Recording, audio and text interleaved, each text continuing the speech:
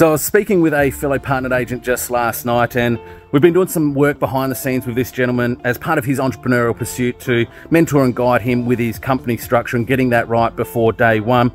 And we're having some entrepreneurial dialogue, if you can call it that. And I asked him a question that really hit home and resonated with me, as it might you as a fellow industry agent. And I asked him the question of, what's been the best business decision and move that you've made for yourself in the last 12 months? And his words were, the best decision was to go into business for myself, yet not by myself. And how true is that in our industry?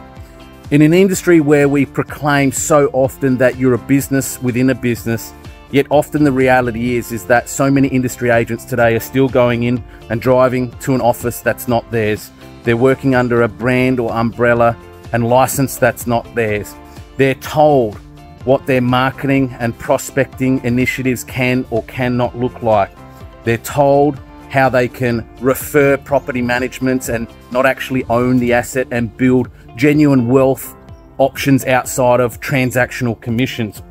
And it's 2024 industry agents, where I don't know if you know, but there is more self-made entrepreneurial millionaires being made online today than ever before. And you only have to look to the wealthiest people in the world, and it might be somebody that you look up to and inspires you and admire, but you got to ask yourself the question: does Mark Zuckerberg work for himself or somebody else? Does Jeff Bezos work for somebody else? Does Grant Cardone work for somebody else? Does Elon Musk work for somebody else or himself? Somebody I truly admire, respect, and inspires me immensely that I look up to, Glenn Sanford, our CEO and founder, multi-billionaire. Does he work for himself or somebody else?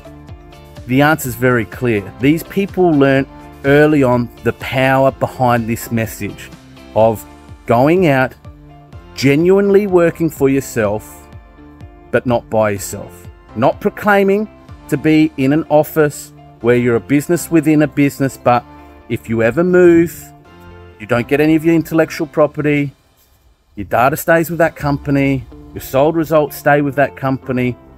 That to me is false information, and you aren't genuinely a business within a business until it's you operating on your terms, under your freedom, under your own license, and you take full control of what your brand, what your marketing looks like, your wealth opportunities, and how you pay yourself ultimately. Anyway, that was an empowering message for me. Hopefully it resonates with you. The best thing you can do is go into business for yourself, but not by yourself, industry agents.